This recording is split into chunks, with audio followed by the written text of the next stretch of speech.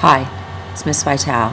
This podcast is on meiosis, and it is meant to coincide with Chapter 13 in the textbook. In 1902, Walter Sutton was a graduate student at Columbia University.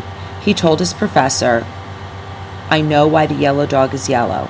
His professor was Edmund B. Wilson, who at the time was the most respected cell biologist in the United States.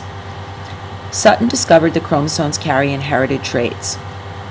His professor Wilson just nodded when he said that, but that summer Wilson took Sutton to Beaufort, North Carolina for a vacation. Wilson began to pay attention to what Sutton was saying.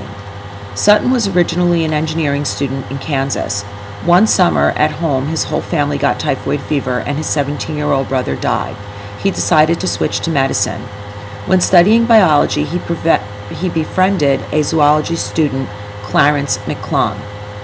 Sutton collected lubber grasshoppers for McClung, who liked their large cells, to study cell structure. McClung noticed some of the sperm had an extra chromosome and theorized it determined sex. He was right. Sutton thought that if the extra chromosome could determine a trait, maybe other chromosomes also determine traits. Sutton published a paper that described the sex cells of the grasshoppers and received his master's based on this work. He then went to Columbia to work with Wilson. He tried to convince Wilson that he solved the mystery of heredity. A famous British biologist, William Bateson, came to Columbia to talk about the new science of genetics. When Sutton listened to Bateson talk about Mendel's laws, he knew he was right about chromosomes. All of the pieces fit together.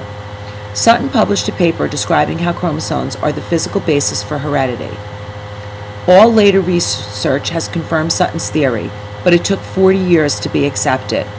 Sutton didn't pursue genetics after this, but finished his medical training. He died as a bachelor at 39 years old of a burst appendix. His work is the foundation of all modern genetics and molecular biology. Most 19th century biologists didn't take the idea seriously that chromosomes were responsible for heredity. August Weismann was an exception. He argued that organisms inherit traits by means of some information, carrying chemicals that is inside the nucleus. He also said that since sex involves the fusion of heredity materials from both parents, then the egg and sperm must each contain half of the amount of the hereditary material. Within 3 years, cell biologists confirmed his theory. First, they showed that sperm and egg contain only half the normal chromosome number. Second, they observed the special process of meiosis, which reduces the number of chromosomes by half. By the late 19th century, most cell biologists accepted that the chromosomes were central to the process of mitosis and meiosis, and probably chromosomes were important in embryo development, but they did not know what the chromosome did. They didn't know they were the hereditary material. In the 1900s, 3 scientists independently rediscovered Mendel's work. Mendel's work includes the Principles of Heredity from 1866. Mendel's work was with pea plants, and he said that every organism has 2 sets of genes. Within a few months, the field of genetics was born with great intensity. Biologists realized that the behavior of chromosomes might explain Mendel's principles. Genetics is the study of inheritance. Transmission genetics is the study of how variation is passed from one generation to the next. Molecular genetics is the study of how DNA carries genetic instructions and how cells carry out these instructions. We will discuss molecular genetics later. Phenotype is the physical and behavioral characteristics of an organism. For example, height or hair color. Genotype is the genetic constitution of a cell or organism. Genotypes is a collection of genes. A genome is all the genes in an organism. A gene is a region of DNA that specifies a particular protein or that helps regulate the expression of other genes. Structural genes specify a particular protein, and regulatory genes regulate the expression of other genes. Under the influence of an organism's environment, the genes of the genotype help determine the characteristics of an organism. Phenotype results from an interaction of genes and the environment. So in other words, you are a product of your genetics and of your environment. Asexual reproduction is the reproduction through mitosis. It produces offspring with genes from one parent.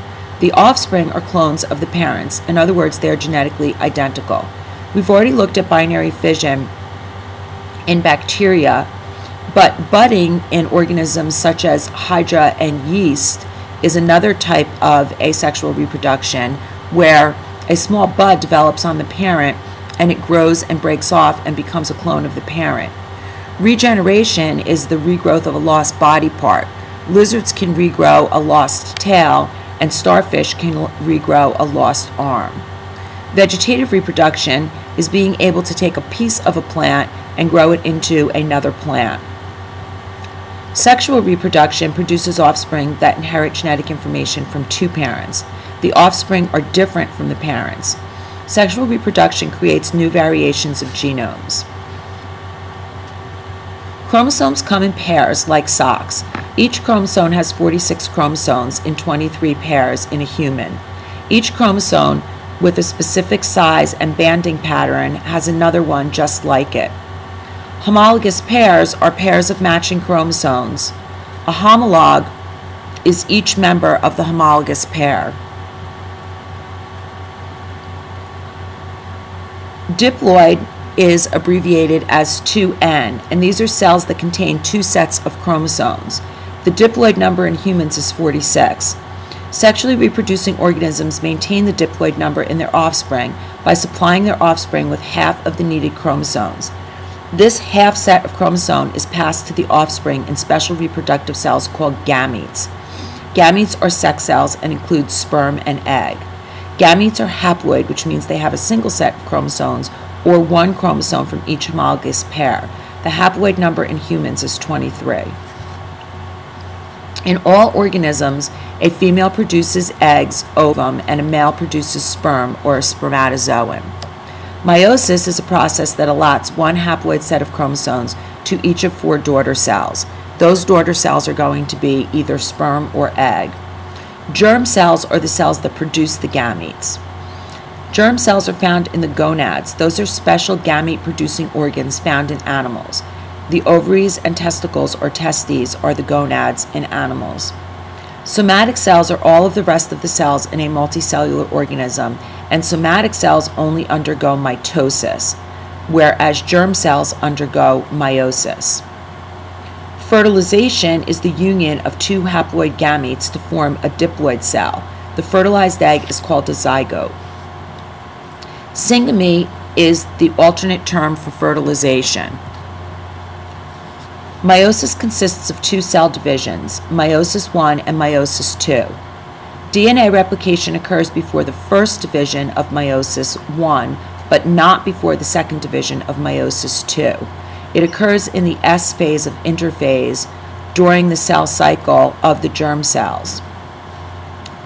Prophase I is the first phase of meiosis.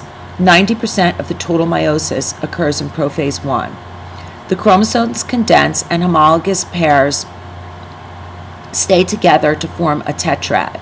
A tetrad consists of 2 sets of 2 sister chromatids. The nuclear membrane breaks down, the nucleoli disappear, homologous pairs come together in the process called synapsis. The homologous chromosomes align, forming the tetrads.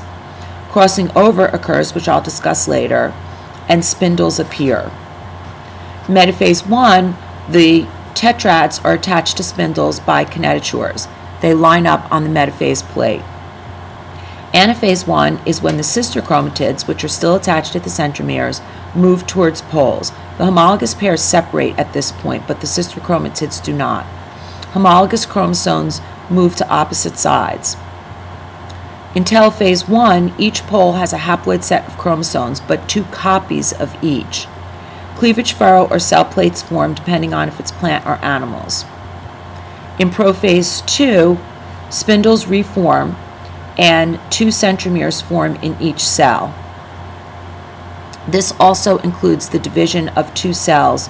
So in meiosis, cytokinesis really is together with telophase.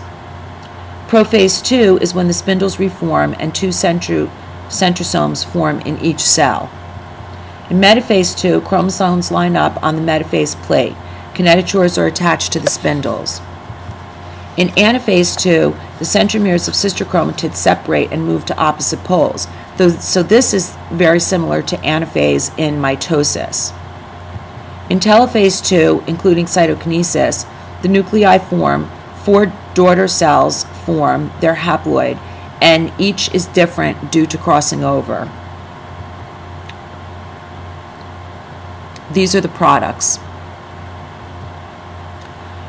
Crossing over is the exchange of genetic material between non-sister chromatids of a homologous pair of chromosomes during the synapsis of prophase 1.